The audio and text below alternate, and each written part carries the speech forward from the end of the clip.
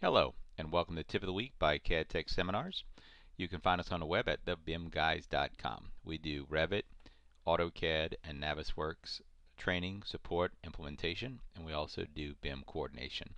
So in this tip, we're going to talk about how to deal with roof materials. Up here, you'll notice on the top left, I have a fill pattern. Now I'll go up to annotate right, and we can use a thing called a fill. Drop this down, you'll see we have our filled region. And we have a filled region here, and it's called shingles, and we put a certain pattern in there. Now what we want to do is put that pattern on the roof. Now there's a couple ways to apply a pattern. Different ways result in different options. For instance, if I type in VV right now, Victor Victor, it's going to pull up the visibility graphics override. Now if you're not much into shortcuts, you can go right here to visibility graphics and you can fire it up. Now as we roll down, I'm going to also mention if some things are missing. Let's say you're looking down here, you're saying, I can't find the floors. It may be because one of these are turned off. So I've come from AutoCAD world, and having 200 layers is, just typical. So I usually leave them all on. That way I know they're there. Now if I'm doing architectural work, sometimes I'll turn off piping. But again, you can turn them on all on, and we scroll down. When we get to the R's, you'll see we have roof here. Now the roof, this layer or category, has an override with the patterns here.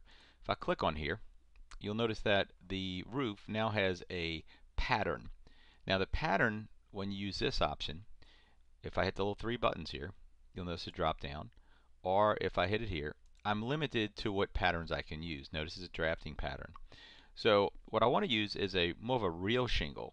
I want to use a model pattern, but notice it's grayed out. So to apply a model pattern, what you're going to do is remove this, clear the overrides, hit OK, and we're going to hit OK. What we're going to do is we're going to apply it to the actual roof material. So I'm going to click on the roof itself. At this point it highlights, and because of the video card I got a kind of weird result there, but that's not a big deal. We're going to go up top and hit Edit Type.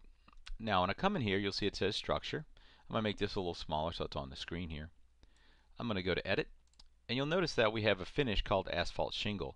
Now this is a material. Now when I click on the little button next to it, which you don't see yet, see it just popped up, I hit that little three dots. That usually means it's going to a dialog box. That's a Windows graphic.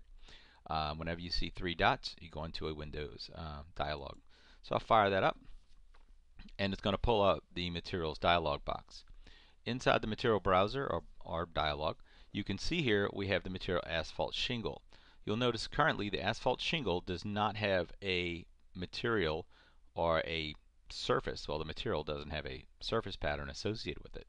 So what we can do is come over here and say I want to associate one. Now notice what you can do here. So I can toggle between both of these materials. So I'm going to go straight to model, scroll on down, and I'm going to look for that shingle material again, that shake. So I'll click on it, I hit OK, and you notice that it brings it in, and it is jet black right now. So if I want to throttle it down, what you can do is click here and then pull this up, or if you want to go to a preset color, choose the color of your choice. We hit OK. And now what's going to happen is whenever Revit sees Asphalt Shingle and you're standing away from the object looking at the surface, it will show that material. We also have the ability in the later versions of Revit to add two materials on top of each other. So you'll see I have a background material and a foreground material. That can give me the ability to really add a color and then a material on top of it, or a pattern, or two patterns on top of each other. Now if we come down here to cut pattern, this is going to give you the ability to show a pattern when the material is cut. So we're going to change that just as we did. Let's hit OK on that. And now the asphalt shingle, when it's seen, will have a surface pattern. So let's go ahead and hit OK on that. We hit OK, and now you'll notice that the roof now has that shingle pattern.